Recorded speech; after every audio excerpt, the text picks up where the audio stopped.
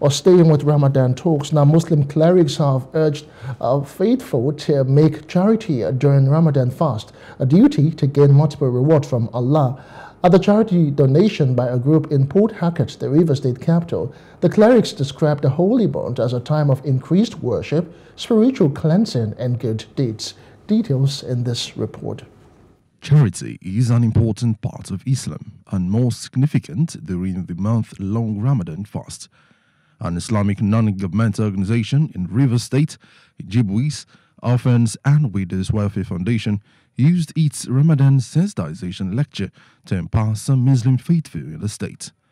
Speaking with newsmen, the secretary of the organization in the state, Aliu Danliti, said charity during Ramadan is an opportunity to gain multiple rewards by giving to the needy in order to seek the pleasure of Allah.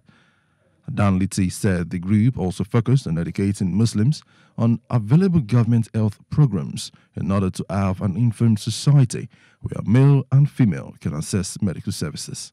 And the essence of doing this, we have realized government alone cannot give enough to everybody within each citizenry. So we need to also inculcate the habits of funding and assisting the less privileged among ourselves. This will bring love. The charity will bring love, and it will bring protection, and it will make us live as one without envy and bigotry. So these are basically why Jibwis is using. Representative of the State Command of the National Drug Law Enforcement Agency, NDLEA, sensitized youth and women on negative consequences of illicit drug intakes. Some of the beneficiaries expressed gratitude to the group for the support, as the beneficiaries were drawn from teenage, adolescent, and the aged categories among Muslims. Let God bless them. Then do well. It's not easy by this hour. Anywhere they provide this income, any hand will bring them. Let God double upon double for them. The negative effect of it, each children, everybody has a dream. If you involve yourself in drugs, you will not be able to actualize your dream. The negative effect, like the Kurumbiri, if you take it, you will be behaving funny as if you are having mental issue. It can lead to mental health.